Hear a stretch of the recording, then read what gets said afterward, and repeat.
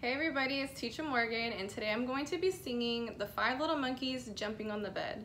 So I know you've probably heard this song before, but I wanted to show you these cute little magnet pieces that I created. And when I say created, I don't mean I literally created like the monkeys, but I did do cute little things like put a bow on this one, or a backwards hat on this guy. The mom, I gave her a little outfit with the phone to call the doctor, of course. So if you're interested in these, visuals help totally with songs because it helps your child to be able to connect the words and the actions that you're saying with the visual, especially for those who have limited language. It helps with their understanding.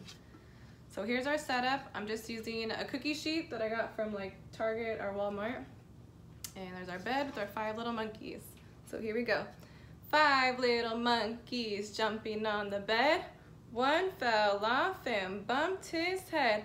Mama called the doctor and the doctor said, no more monkeys jumping on the bed. Now there's 4. 1, 2, 3, 4.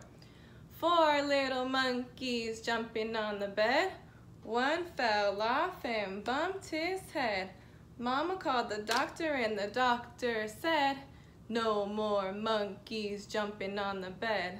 Now we should have 3. 1, 2, 3. 3 little monkeys jumping on the bed. One fell off and bumped her head. Mama called the doctor and the doctor said, no more monkeys jumping on the bed. Now how many do we have? 1, 2. 2 little monkeys jumping on the bed. One fell off and bumped his head. Mama called the doctor and the doctor said, no more monkeys jumping on the bed. Now we're down to 1. 1 little monkey jumping on the bed. He fell off and bumped his head. Mama called the doctor and the doctor said, no more monkeys jumping on the bed. I hope you guys like my song, and if you're interested in purchasing these little items, just let me know. I'll gladly make you some.